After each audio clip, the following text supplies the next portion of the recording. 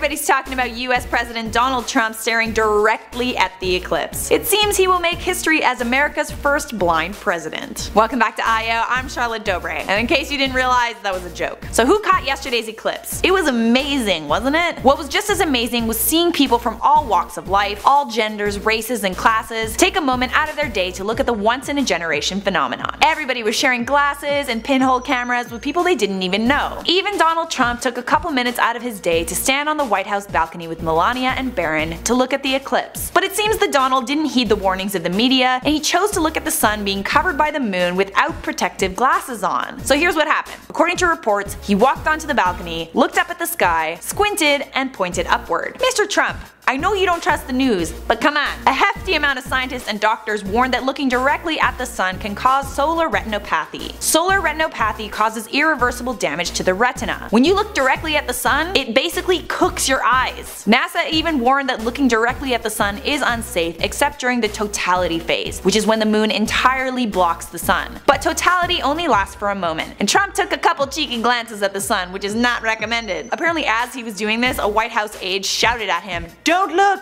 Eventually Trump did put on his protective glasses and he looked at the eclipse with Melania for around 90 seconds. Regardless, the memes and tweets that resulted from Trump looking directly at the eclipse were nothing short of hilarious. I mean, regardless if you're a Trump supporter or a hater, this photo is pretty darn funny, right? Can we just put aside our differences and laugh at Trump squinting?